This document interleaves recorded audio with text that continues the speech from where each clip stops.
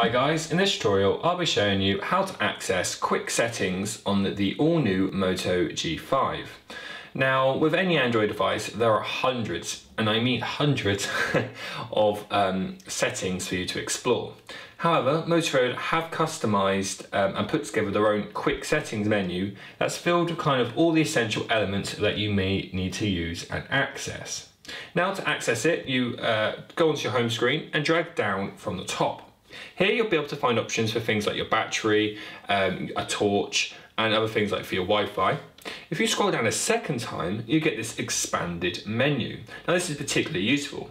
At the top here, we can obviously see the date and time, and underneath that, we can see things like the brightness levels, our Wi-Fi, mobile data, things like our Bluetooth and airplane mode, and also our location. Here you can customize and enable any of these by simply pressing on it as shown. And you can just play around with the different options here. It's a pretty useful option to have around. And these can make, like I said, these are usually the most core settings available.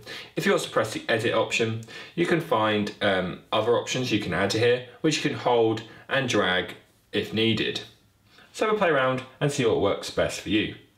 That is the basics of how to access and use the quick settings menu on the Moto G5. Thanks for watching.